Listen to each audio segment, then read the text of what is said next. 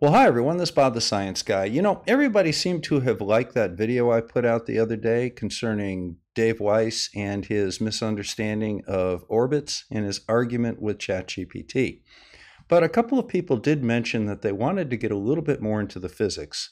So I thought I'd take a moment and just talk a little bit about some terms and how we look at things in the physical world.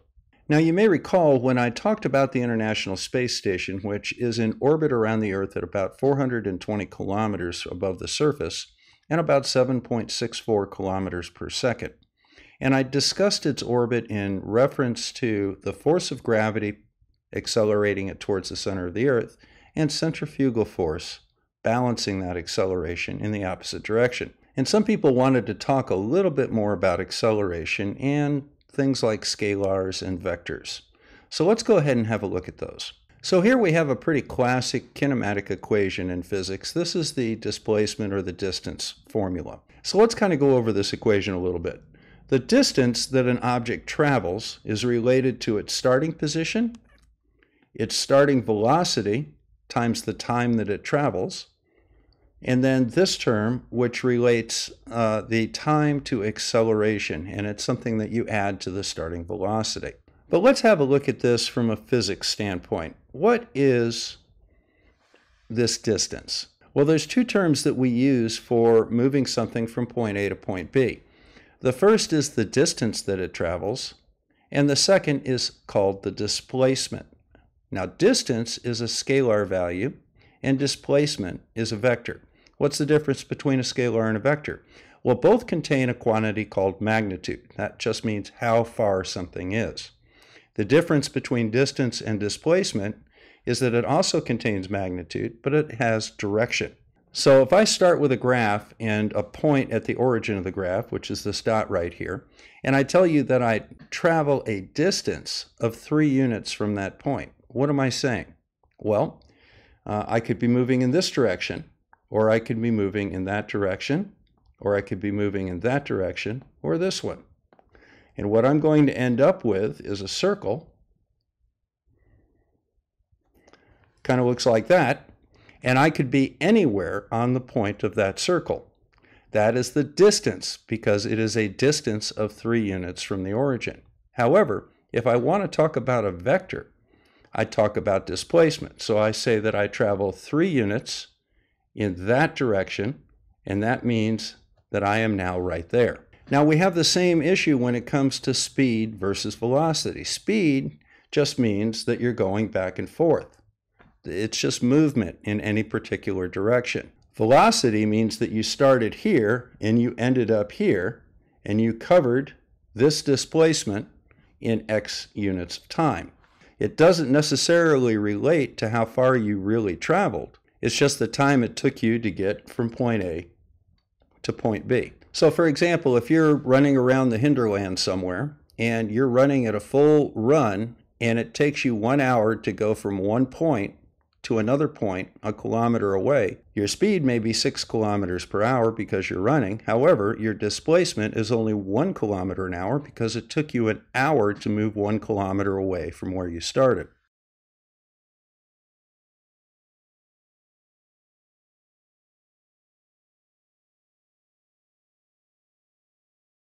Now, the good news is all of this is related to one equation, and that is the displacement equation. Now, if you start with this displacement equation, you can figure out what all of the others are.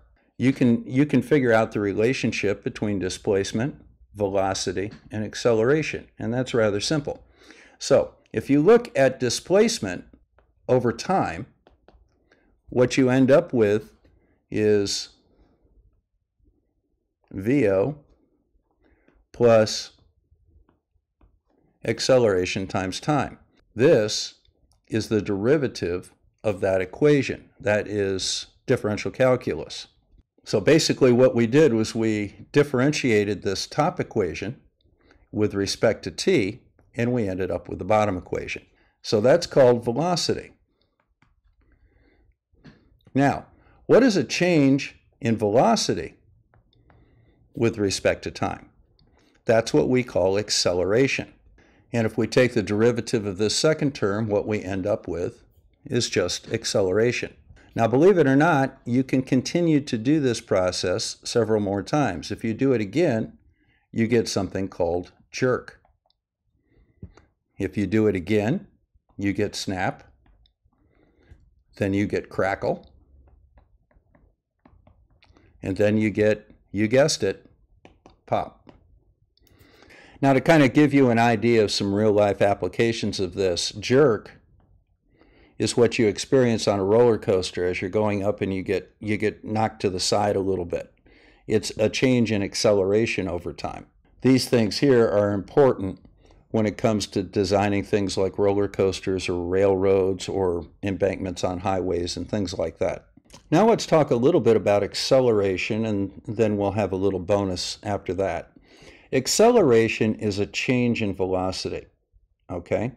An easy way of looking at acceleration is that if you're going along at a particular velocity, if you add a force to that and speed up, or you apply the brakes and slow down, you're changing the acceleration of that object. That's a very common way of looking at it, but that's not the only way. Another way that you can look at it is if you're going in that direction and then all of a sudden you make a change and go in that direction, this rotation right here at a particular angle is related to rotational acceleration. Now, interestingly enough, you haven't changed the velocity of either of these vectors. However, you have accelerated the system because you changed the direction. Okay, so if you have an object that's moving along in this direction and you want it to move in that direction, the object itself, due to the fact it has mass and velocity, has something called inertia. It wants to continue on in that direction right there.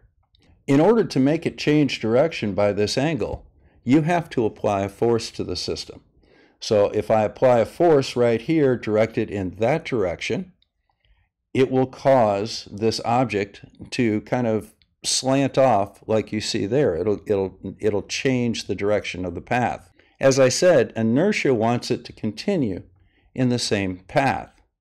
So even though we've got a force going in this direction, we also have what's called an apparent or a pseudo force going in the other direction, and that is the desire of the object to continue in its same direction due to something called inertia.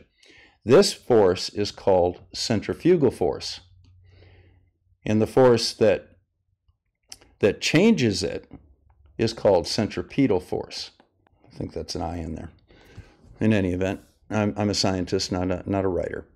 That's where centrifugal force comes from. It's an apparent force acting on the object to keep it going in the same direction due to inertia. And it opposes any effort to change it using a centripetal force. Now, the last thing that I want to talk about is orbits and orbital mechanics, because we did touch on that in the last video, and I just wanted to introduce a concept. There's a thing called a Hohmann transition, and it's how you transfer from one orbit to another. Say you're sitting here on a satellite. Here's the Earth right here. Okay, you're on a satellite, and you're in this particular orbit around Earth, this inner orbit.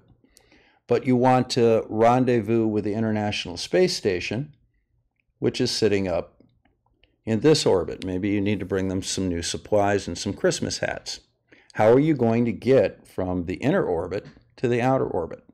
Well, the first thing that you're going to do is when you're at about this point right here, you're going to fire your rocket and apply force in that direction.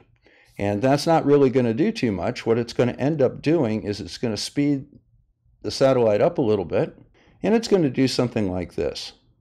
You're going to start leaving this inner orbit and going into an elliptical orbit, coming up here, and coming back down to there.